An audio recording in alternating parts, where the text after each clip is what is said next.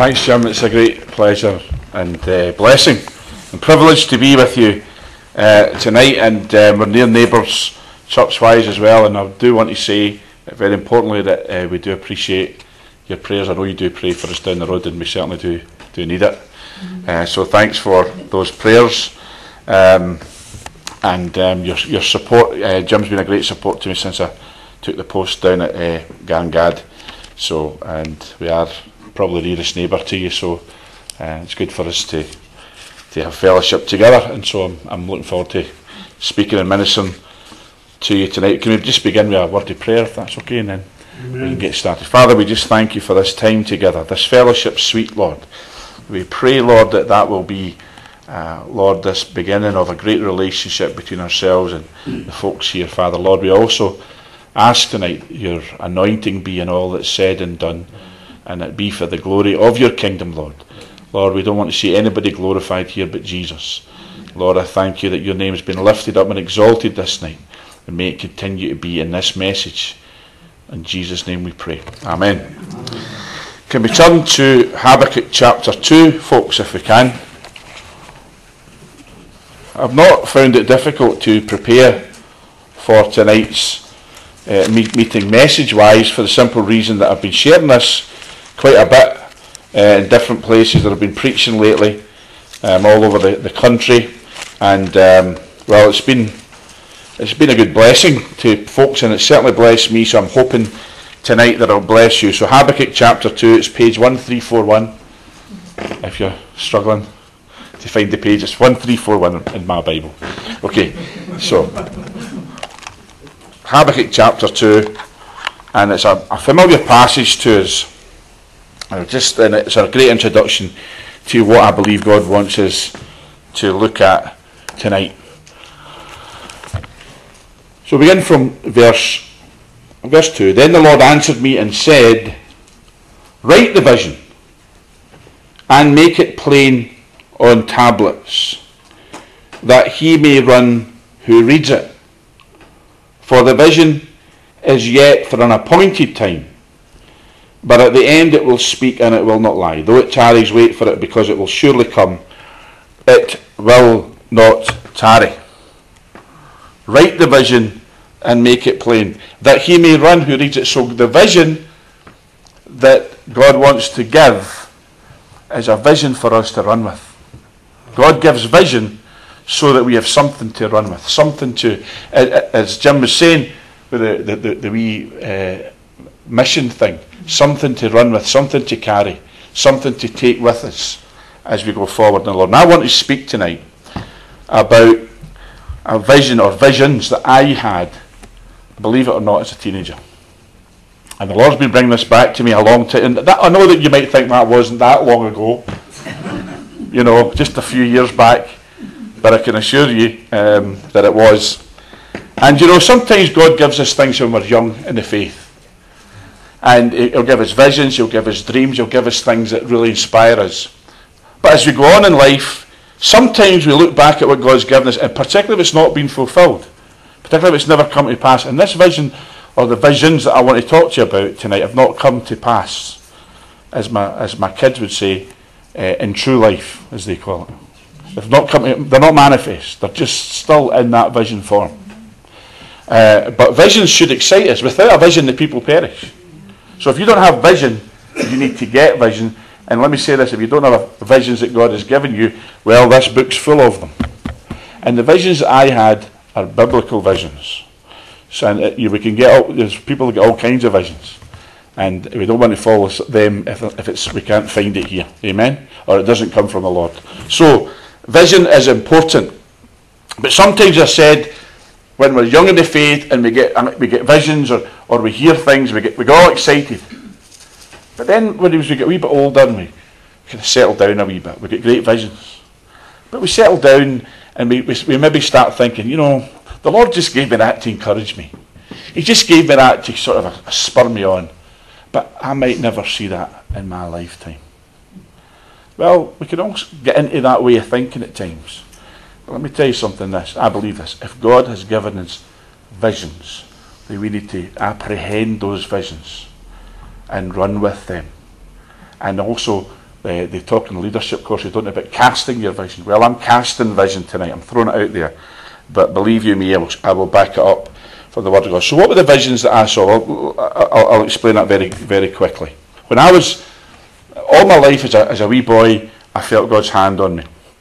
And I had Christian relatives who I know prayed for me, and I always felt God's hand on me. But when I became a teenager, I got seriously interested in the things of God. And I used to go up the stairs to my room, and I'd lie in my bed. Sometimes I'd be sleeping, but not always. And I would just see, night after night, visions. And the visions that I saw, in one word, multitudes. Multitudes of people.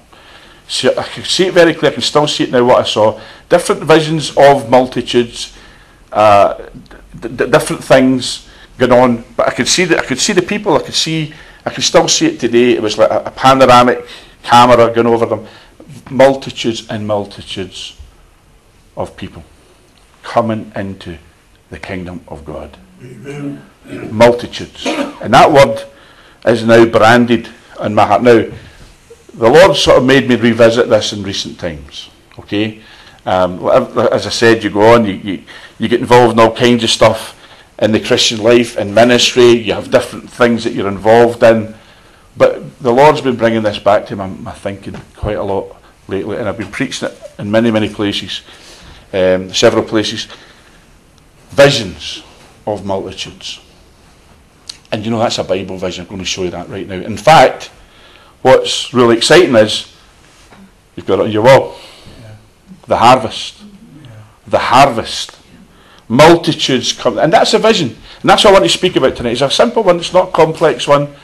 If our vision's too complex at times, you know, we've made it complicated. The vision is simple as multitudes coming into the kingdom of God. And I would say this, you have to have this vision.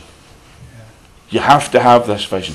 Because if you don't have this vision, let me ask the simple question, what are we doing here? Are we happy just to have, you know, the church quite full, our church full, you know, we're happy to have enough folks to have a good meeting, or do we want the multitudes? Gangad, Springburn are both built up areas, aren't they? Loads of folks out there, multitudes out there tonight that don't know Jesus, that don't know our Saviour, that don't know what's going on in here, and don't care, some of them. Some might be curious, but every single one of them is trying to fill that God-shaped vacuum in their heart, that hole in their inner being, with drugs, drink, sex, entertainment, football, idols. We talk about football clubs, idols. So they're trying to fill that hole in their heart. Multitudes of people, because every single person has that hole. We had it. Thankfully, we found the one thing that can fill that, which is the presence of God. So we have to have this vision, and we have to have a multiplication mentality. Having this vision of multitudes is very, very biblical, and we'll look at that as quickly as we possibly can. Genesis chapter 15, a little bit of scripture to rattle through, but that's the vision. So, and I'm making it plain, and so I want to give this to you as something for us all to run with. You guys here in Springburn, us down there, but all of us really. When you say, we talk about multitudes, the 1 Timothy chapter 2 says, pray for all men everywhere. If God doesn't want us to have a parochial vision, just our wee family, our wee bunch, our wee circle of influence. He says the first priority of prayer is pray for all men everywhere. In other words, get the global vision, get God's vision for planet Earth, and then you can fill in all the details. But have that big vision, the big vision being multitudes. Jim spoke about the revival, the great end time thing that's coming. Okay, so Genesis chapter 15, and it says, after these things the word of the Lord came to Abram in a vision, saying, do not be afraid, Abram, I am your shield, your exceedingly great reward. But Abram said, Lord God, what will you give me, seeing I go childless, and the heir of my house is Eliezer of Damascus? Abraham wanted a baby. That was his vision. His vision that consumed him was to have an heir and not have to leave everything to his butler. Okay? He wanted a boy of his own. He wanted a boy bouncing on his knee. He just wanted to be a daddy. That was his vision. I just want to be a daddy. My name means daddy. That's his name meant father. Or high father. And he wanted to live up to his name. His vision was to live up to his name. And so he said, what will you give me? It's not wrong to say that to the Lord. What will you give me, Lord? Because the Bible says he that comes, he must believe that God is, and that he's a rewarder. Do you know that God's a rewarder? He wants to answer prayers. He wants to answer the desires of your heart. And he wants to give you a vision and a burning heart for that vision, and then fulfill that vision. So God had placed this desire for a baby in Abram's heart. But look at this. It says, then Abram said, look, you've given me no offspring. Indeed, one born in my house is my heir. He's saying the same thing over and over. I don't have somebody to leave all this stuff to, that you've blessed me with. And behold, the word of the Lord came to him, saying, this one shall not be your heir, but one who will come from your own body shall be your heir. And here's what God's saying is, I'm going to I'm going to reward you by fulfilling your vision. I'm going to answer you, Abram, and I'm going to give you what your heart's desire. But look what the Lord said to him next. Your vision, though, there's a problem with it. It's way too small. And we can't afford to go before the God of heaven and earth, brothers and sisters, with a small, narrow vision. God wants our vision to be in line with his vision. Amen? I don't want Bill McMurdo's vision for Scotland, for the Garngad, for Britain, for the move of God. I want God's vision. And this is what God was trying to get Abraham, pushing him into. Saying, meeting your need is nothing to me, but I need you to align yourself with me. Because look what he said next. He said, he brought him outside. Sometimes we have to go outside of where we are. Sometimes we have to get out of our comfort zone. Because in our comfort zone, we develop small visions, narrow visions, almost to a point where we say, well, you know, I could actually help the Lord here. I could help him out here and get what I want. But when it's only God that can do it, that's what God wants. Amen? Yeah. Because if our testimony is, the Lord helped me, and I helped him a wee bit, that's not a testimony. But when it's God alone, that's a testimony. So he said, he brought him outside, and he said, look now toward heaven. In order to get a vision that's in line with what God wants, we have to look toward heaven. Looking toward the earth won't fulfill the vision that God has for us. Look now toward heaven. Then he says, and count the stars if you're able to number them. An impossible task. A God-given vision is impossible for man to fulfill in the natural. Amen? You can't fulfill God's vision by natural means. He didn't have a calculator, but even if he did, it just wouldn't have worked. It's man's impossibility is when we reach the end of what's possible for us, that's when we begin to enter into the realm and the zone that God wants to take us into. So he says, count the stars if you're able to number them. And he said to him, so shall your descendants be. See, Abram, you want a baby. I'm going to give you a baby. But I want multitudes. The baby's fine, we'll do that. But through the baby there'll be multitudes. And God always has multitudes on his mind. In the Abrahamic covenant, the blessing of Abraham, only multitudes could fulfill it. Can you count the grains of sand? Can you count the stars? No, because I want multitudes, an uncountable multitude.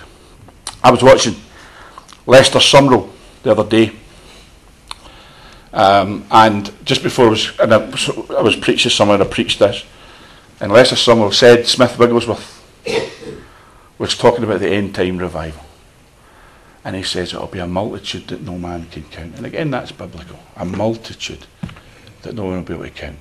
That's what God has on his heart. And if it's in God's heart, it needs to be in our heart. If it's God's vision, it needs to be our vision. Amen? So he said to him, so shall your descendants be. And he believed in the Lord, it says, and he accounted it to him for righteousness. Abraham's believing God for multitudes was accounted to him for righteousness. Amen? So anyway, Genesis chapter 17, we'll go there next. And God's on this theme. Abram's God's servant, he's his covenant partner in the earth. And the thing that God keeps speaking to Abraham about is what we're speaking about tonight. Multitudes. Seed. Countless seed. Uncountable. He says, when Abram was 99 years old, now remember Abram's problem is that he has a wife. Abram's past the ability to have children. He's too old. Abram's wife has been barren all her days. Plus she's been through the menopause. So his situation as the years go by become more and more impossible in the natural. You know, it's not difficult. It's not a challenge. It's not his issues. It's impossible.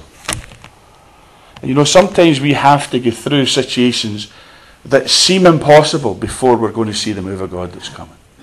You know, right now we might say, well, what about all these churches that are closing? What about all the churches that are dwindling in attendance? What about the loss of influence? We're praying through there in the prayer room about the state of the nation. I'm sure Christians all over Britain are praying tonight about the state of things, because it just seems to be dark and gloomy. And sometimes it's going to look impossible, because God has multitudes in his heart. And to bring those multitudes through, we're going to have to go through things. And we're maybe just going through the beginning of things just now, because what did the Lord say? He said, I will shake all nations. And what we're going through, we think, oh, what's happening here? We don't understand this. But the Lord's told us he's going to shake all nations. We're going through a shaking. We might go through a whole lot more shaking. A whole lot of shaking going on. For those of you who are Jerry Lee fans. But it's true.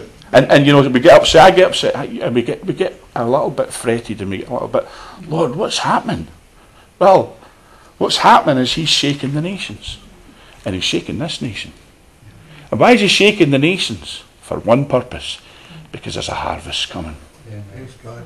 That's the reason why we're being shaken. Because God's saying, I have to make room for this harvest. And so I have to shake things up. Okay, if you want to do things in your house, you have to do a bit of shaking up, don't you? And move stuff around, move the furniture around, clean stuff out, get rid of some people maybe. Amen? But anyway, so he says here, Abram was 99 years old. The Lord appeared to Abram and said, I am Almighty God, walk before me, be blameless, and I'll make my covenant between me and you, and will multiply you exceedingly. God has multiplication on his heart. God is a multiplier.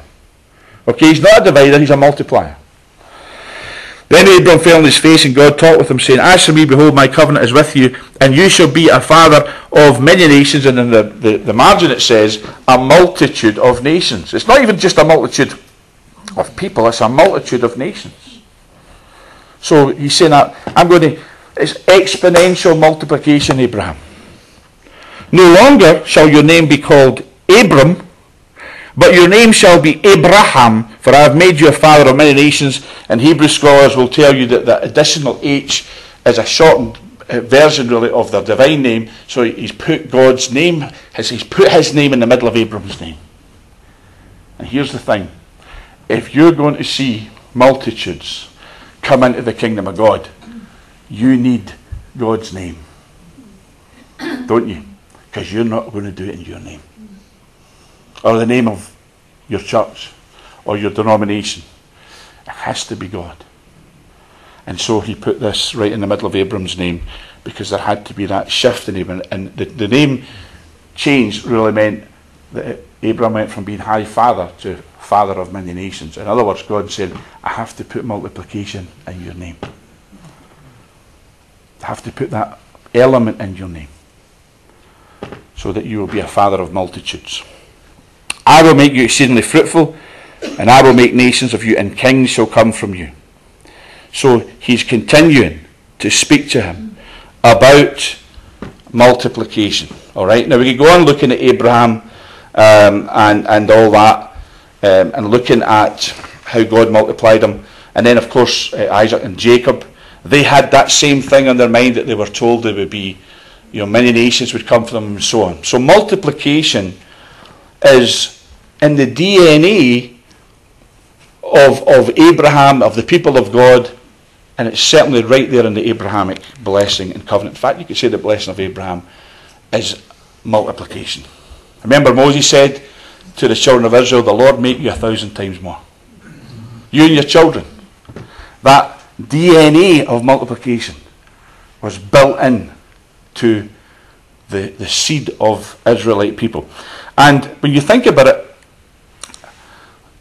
I mentioned exponential multiplication. Imagine every person in this room, that if I was to speak that same blessing on you, and you went out and got 1,000 people to come to the Lord, so that every one of you is multiplied 1,000-fold. I'm not counting, but that's going to be a lot, tens and tens of thousands of people. But exponential multiplication is if every one of the 1,000 that each of us got also got 1,000, and then they got 1,000. That's exponential multiplication. That's how all these multi-level marketing firms, the Herbalife and all Amway and all these things, that's how their marketing plan goes, so that they just keep multiplying. Where do you think they got that idea from? From the Lord, from this book, because that's how God, that's the plan. And that's why the early days of the church and revival, we see that kind of multiplication going on, because Christianity was always meant to be viral. Always meant to be a viral movement. But what happens is sometimes when it stops being viral, which means it spreads, just like the flu spreads or other viruses spread and become an epidemic, is that we contain the epidemic, don't we? In some churches. That's how we do it. We contain the epidemic so it doesn't go outside the walls. But it's designed to go outside the walls. And that's why we need to get that vision and become infected with the Holy Ghost virus and go out there and infect as many people as we can. Amen? So that's how we need to think about it. So just a couple of things. Let's go into the New Testament that Jesus said that I think are so important for us to look at. John chapter 4. And it's an interesting one, because here's Jesus. This is an amazing passage. Jesus goes to a well looking for something to drink. The disciples go off looking for something to eat. And Jesus meets a woman. And let's just say it's not a woman that you would necessarily invite to church. Well, you might invite her to church. But how many people would have this woman pick her to start a revival? He has this conversation with this woman. And she's not even, she's not an Israelite in the full, she's a Samaritan. So they have different ideas of worship. So you say, well, first of all, she's quite a loose woman, to use a phrase. She's been married 5 times. She's living with a man that isn't her husband. And she's got a wonky idea about God. She's, probably, we would say she's into a cult or something. So that's the last woman on earth that you say, we'll pick this woman to reap a harvest. But Jesus picks her. Because God doesn't look on the outward appearance. And here's the other thing, he doesn't look in your past. He looks in the heart. And this woman is there, and Jesus isn't interested in her past. He's not interested in her present. He's not interested in her wacky ideas about worship and that she goes to the wrong church. He's interested in the hunger that's in her heart to fill that void, that God-shaped void. And he begins to speak to her. And look what it says here. We're not going to get into what he goes on about to the woman at the well. That's another thing. But look what happens after it. When after it, he says, he reveals that he's the Messiah to her, he's the Christ. And then, of course, she then goes off later on and starts a revival in the nearby town. Who would pick a woman like that to start a revival? Well, Jesus did. Amen. But look what he says to the disciples. At this point, verse 27, John chapter 4, verse 27. At this point, his disciples came and they marvelled that he talked with a woman. Okay? They marvelled that he talked with a woman. Yet no one said, what do you seek, or why are you talking with her? The woman then left her water pot, went away into the city and said to the men, come see a man who told me all things that ever I did. Okay? But look what they said. The disciples said to one another, and they urged them, Rabbi, eat, have something to eat. Jesus, you're needing something to eat here. Which is fine. Then he said to them, verse 32, I have food to eat of which you do not know. I have food to eat of which you do not know. I'm nourished by things that you're not aware of. Therefore the disciples said to one another, has anyone brought him anything to eat? Because that's natural thinking, isn't it? That's natural ideas, natural thinking. Natural thinking will not bring in the multitudes. Jesus said to them, my food is to do the will of him who sent me and to finish his work. My food, my nourishment comes from doing the will of God. The will of God is what's important here. And what is the will of God? He then tells them what the will of God is. Do you not say there are still 4 months and then comes the harvest? That's natural thinking, isn't it? And in the natural, if it's 4 months to harvest time, there's not going to be a harvest of crops, is there? Because it's not ready. But what he's saying here is, he's not talking about a natural harvest, he's talking about multitudes and the harvest that God wants to reap. And what he's saying, and we still see it today, we're all guilty of it. Well, people aren't interested in our message. You heard that one? I've tried to tell people about Jesus, but they're not interested. This generation doesn't want to know the Lord. We're all guilty of saying things like that, aren't we? Hearts are hard, and people have got stony hearts, and well, the Bible says there's going to be a great falling away in the end. Well, we know there's going to be a great falling away. That's the challenge, not the full stop, isn't it? The harvest is still to come, but we put off the harvest because what do we say? Well, one day. We know it's coming one day. And really what he's saying is, that's just like saying there's yet 4 months to harvest. It's coming one day, but today is not that day. But then look what Jesus says. Do you not say there are still 4 months, then comes the harvest? In other words, the harvest is future. And that's often our thinking, isn't it? Well, it'll happen one day. I might not be around to see it, but it'll happen. We've had so many prophecies, but look what he says. Behold, I say to you, lift up your eyes and look at the fields,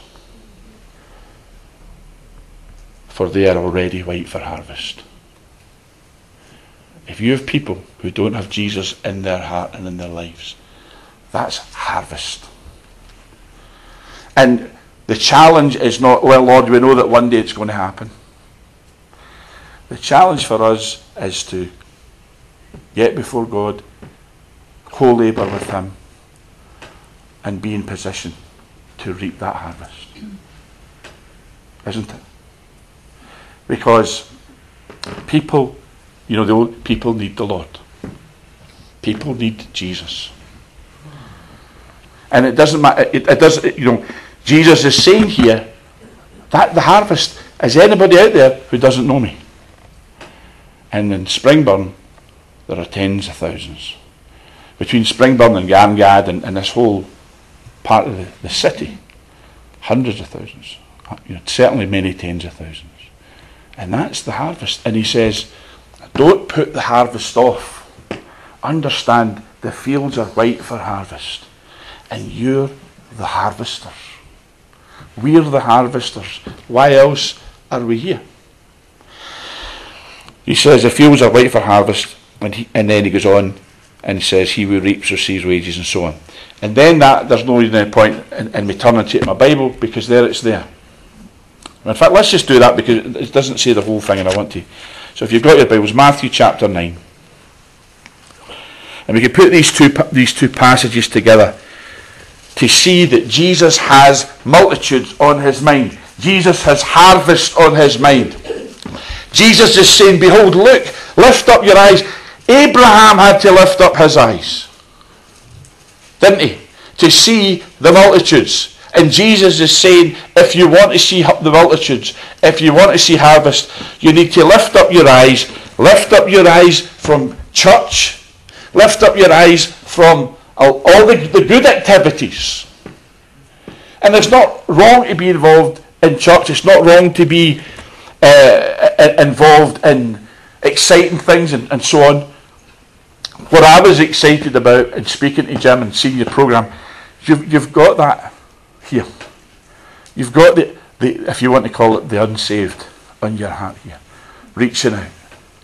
A lot of churches don't. It's all about conferences and seminars and how to be a better Christian, how to pray more, and how to be more effective, but all in church. All contained in the four walls of church.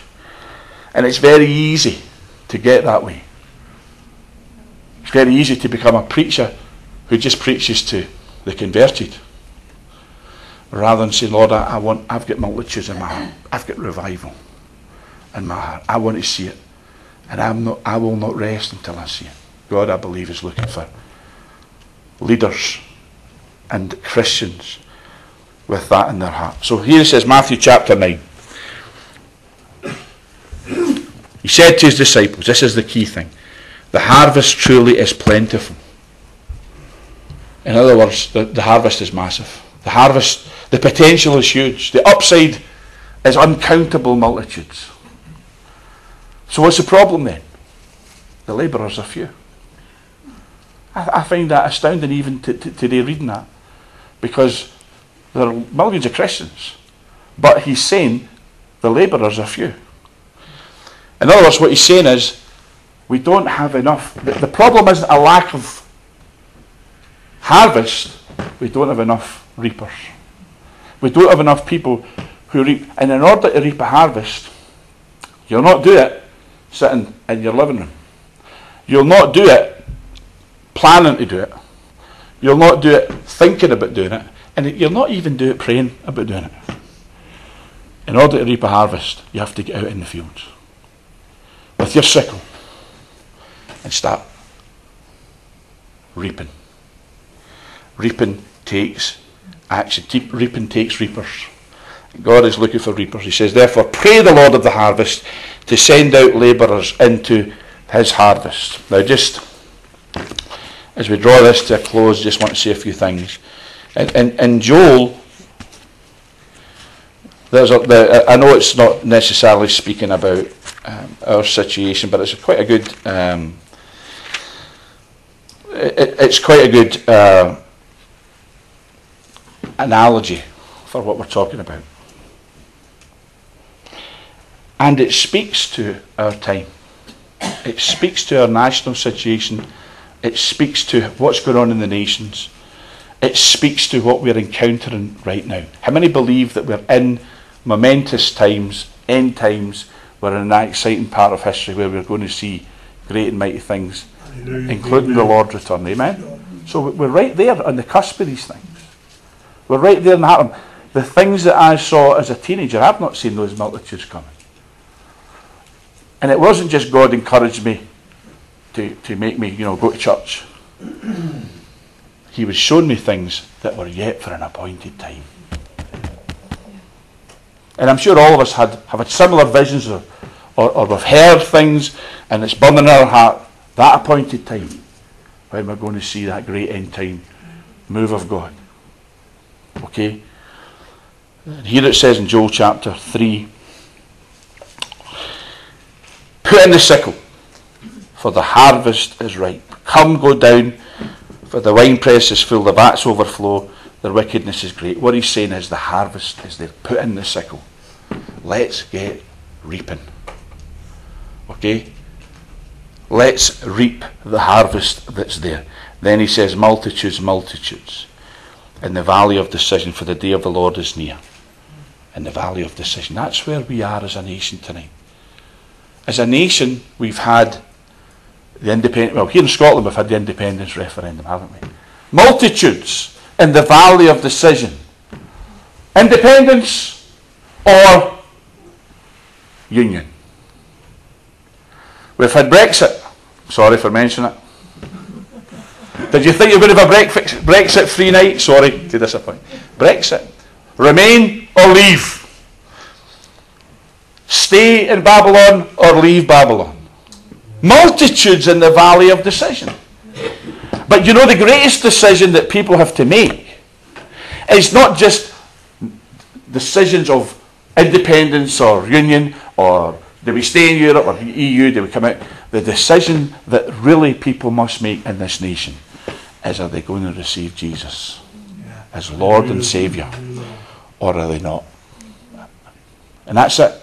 And you know, that decision is not something that they can escape.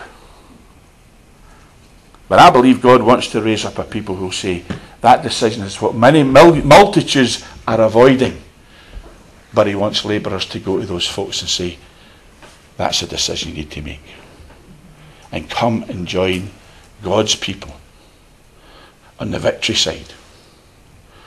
Come and join the body of Christ. Come and join the kingdom of God, because the kingdom of God is advancing.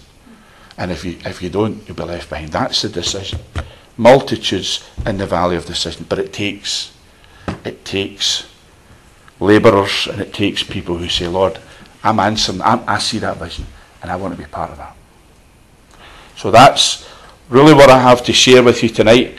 It's that simple. The will of God is harvest. The work of God is harvest. What are you seeing? What is your vision? Are we seeing what Jesus said to see? The field's white, the harvest is there, or are we seeing a vision of our own choosing, or the thing that the devil would want us to see, which is, people aren't interested in all that Christian stuff anymore, what we've got. We'll just be the remnant. It's good to be the remnant, but the remnant is there for a purpose, which is to pray for the multitudes and bring them in and reap the harvest. So if we're a remnant people, and we are, let's be honest, we're a small minority, but God's saying, pray the Lord of hosts has a remnant. And that remnant has a purpose, and the purpose is to say, Lord, it's time for the multitudes to come in. So, brothers and sisters, get your combine harvesters right. Amen. You don't even have to do it anymore with just, lack of technology. We're in the information age. We can do it. We've got all kinds of tools to do it. Not just literature, but we've got internet. We've got everything. We've never had more technology to reach the masses and to bring in the multitudes. So let's commit ourselves. If you don't mind, I'm going to lead you in prayer, and I'm going to commit us all tonight to responding to this call, I believe, for all of us to become harvesters and bring in the multitudes. Father, we just thank you tonight for this word, Lord. It's not my word, it's your word about, Lord, multitudes. And I believe you've got multitudes in your heart. You want to see multitudes in Springburn. You want to see multitudes in Royston. You want to see multitudes throughout this city. That, Father, once again we would have a holy city here in Glasgow, where the gospel is preached, your name is praised, Father, and that, Lord, you're glorified throughout the earth from this city and from this country of Scotland and this nation of Britain. Father, we ask right now that you would help every one of us, call us, Lord, and choose us to be harvesters in the great harvest to come. That, Lord, it isn't even to come, it's now. So, Lord, we enter into that, we respond and ask, Lord, that you'd make us reapers of this harvest in Jesus' holy name. And if you're here tonight, you don't know the Lord, you're not a Christian, it's as simple as saying, Lord, come into my heart. Be my Lord and Saviour. Forgive me of my sins. I believe that you died for me and that God raised you. It's as simple as doing that, friend. You can do that right now. You can do that when you get home. But ask Jesus to come in and be your Lord and Saviour. And you will Be part of the harvest, and then you will be yourself a reaper and harvester of souls. Jesus said, follow me, I'll make you fishers of men. We're all called to that. It's all our ministry. The Lord bless you.